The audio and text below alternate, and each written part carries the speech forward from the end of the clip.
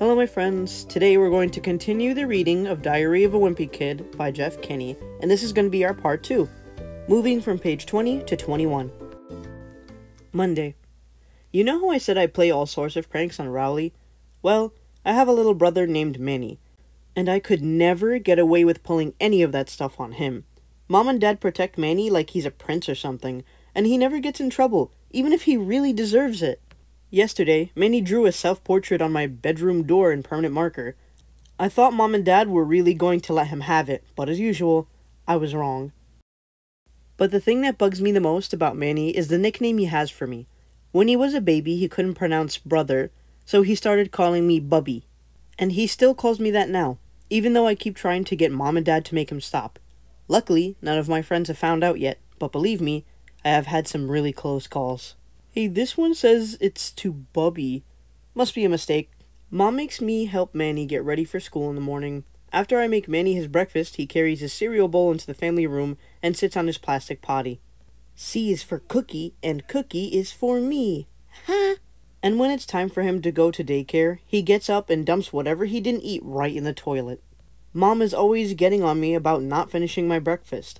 But if she had to scrape cornflakes out of the bottom of a plastic potty every morning, she wouldn't have much of an appetite either. Tuesday. I don't know if I mentioned this before, but I am super good at video games. I'll bet I could beat anyone in my grade head to head. Unfortunately, Dad does not exactly appreciate my skills. He's always getting on me about going out and doing something active. So tonight after dinner, when Dad started hassling me about going outside, I tried to explain how with video games you can play sports like football and soccer, and you don't even have to get all hot and sweaty. But, as usual, Dad didn't see my logic. Dad is a pretty smart guy in general, but when it comes to common sense, sometimes I wonder about him. Slam! I'm sure Dad would dismantle my game system if he could figure out how to do it, but luckily the people who make these things make them parent-proof. Dagnab, these fancy gadgets! Every time Dad kicks me out of the house to do something sporty, I just go up to Rowley's and play my video games there. Unfortunately, the only games I could play at Rowley's are car racing games and stuff like that. Because whenever I bring a game up to Rowley's house, his dad looks it up on some parent's website, and if my game has any kind of fighting or violence in it, he won't let us play. I'm getting a little sick of playing Formula 1 racing with Rowley, because he's not a serious gamer like me. All that you have to do to beat Rowley is name your car something ridiculous at the beginning of the game. And then when you pass Rowley's car, he just falls to pieces. Bad thought ahead. Anyway, after I got done mopping the floor with Rowley today, I headed home. I ran through the neighbor's sprinkler a couple times to make it look like I was all sweaty, and that seemed to do the trick for Dad. Phew! But my trick kind of backfired because as soon as Mom saw me, she made me go upstairs and take a shower. Wednesday. I guess Dad must have been pretty happy with himself for making me go outside yesterday, because he did it again today. It's getting really annoying to have to go up to Rowley's every time I want to play a video game. There's this weird kid named Fregley who lives halfway between my house and Rowley's, and Fregley's always hanging out in his front yard, so it's pretty hard to avoid him. Wanna see my secret freckle? No thanks. Fregley is in my phys ed class at school, and he has the whole made-up language. Like when he needs to go to the bathroom, he says, "Juice! Juice!"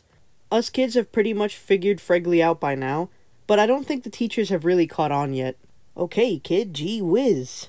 Today I probably would have gone up to Rowley's on my own anyway, because my brother Roderick and his band were practicing down in the basement. Roderick's band is really awful, and I can't stand being at home when they're having rehearsals.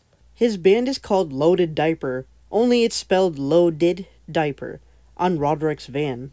You might think he spelled it that way to make it look cooler, but I bet if you told Roderick how Loaded Diaper is really spelled, it would be news to him. Dad was against the idea of Roderick starting a band, but Mom was all for it. She's the one who bought Roderick his first drum set. I think Mom has this idea that we're all going to learn to play instruments and then become one of those family bands like you see on TV. Dad really hates heavy metal, and that's the kind of music Roderick and his band play. I don't think Mom really cares what Roderick plays or listens to, because to her all music is the same. In fact, earlier today, Roderick was listening to one of his CDs in the family room and Mom came in and started dancing. That really bugged Roderick, so he drove off to the store and came back 15 minutes later with some headphones, and that pretty much took care of the problem. Thursday. Yesterday, Roderick got a new heavy metal CD, and it had one of those parental warning stickers on it. I have never gotten to listen to one of those parental warning CDs because Mom and Dad never let me buy them at the mall. So I realized the only way I was gonna get a chance to listen to Roderick's CD was if I snuck it out of the house. This morning, after Roderick left, I called up Rowley and told him to bring his CD player to school. Then I went down to Roderick's room and took the CD off his rack. You're not allowed to bring personal music players to school, so we had to wait to use it until after lunch when the teachers let us outside. As soon as we got the chance, me and Rowley snuck around the back of the school and loaded up Roderick's CD. But Rowley forgot to put batteries in his CD player, so it was pretty much worthless. Then I came up with this great idea for a game. The object was to put the headphones on your head and then try to shake them off without using your hands. The winner was whoever could shake the headphones off in the shortest amount of time. I had the record with 7.5 seconds, but I think I might have shook some of my fillings loose with that one. Right in the middle of our game, Mrs. Craig came around the corner and caught us red-handed. She took the music player away from me and started chewing us out. But I think she had the wrong idea about what we were doing back there. She started telling us how rock and roll is evil and how it's going to ruin our brains. I was going to tell her that there weren't even any batteries in the CD player, but I could just tell she didn't want to be interrupted. So I just waited until she was done and then I said yes, ma'am. But right when Mrs. Craig was about to let us go, Rowley started blubbering about how he doesn't want rock and roll to ruin his brains. Honestly, sometimes I don't know about that boy. Friday. Well, now I've gone and done it. Last night after everyone was in bed, I snuck downstairs to listen to Roderick's CD on the stereo in the family room. I put Roderick's new headphones on and cranked up the volume really high.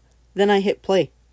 First, let me just say I can definitely understand why they put that parental warning sticker on the CD, but I only got to hear about 30 seconds of the first song before I got interrupted. It turns out I didn't have the headphones plugged into the stereo, so the music was actually coming through the speakers, not the headphones. Dad marched me up to my room and shut the door behind him, and then he said, "Let's you and me have a talk, friend." Whenever Dad says friend that way, you know you're in trouble. The first time Dad ever said friend like that to me, I didn't get that he was being sarcastic, so I kind of let my guard down. Friend equals good. I don't make that mistake anymore. Tonight, Dad yelled at me for about 10 minutes, and then I guess he decided he'd rather be in bed than standing in my room in his underwear. He told me I was grounded from playing video games for 2 weeks, which is about what I expected. I guess I should be glad that's all he did. The good thing about Dad is that when he gets mad, he cools off real quick, and then it's over. Usually if you mess up in front of Dad, he just throws whatever he's got in his hands at you. Good time to screw up. Kick. Bad time to screw up. Kick. Mom has a totally different style when it comes to punishment. If you mess up and Mom catches you, the first thing she does is to take a few days to figure out what your punishment should be. And while you're waiting, you do all these nice things to try and get off easier. I just dusted the dining room for the heck of it. How thoughtful of you. But then after a few days, right when you forget you're in trouble, that's when she lays it on you. Are you having fun? Yeah. No video games for a week. And that's where we're stopping for now on page 40. Tomorrow we continue with page 41. Tune in so you can hear more of the story. Goodbye.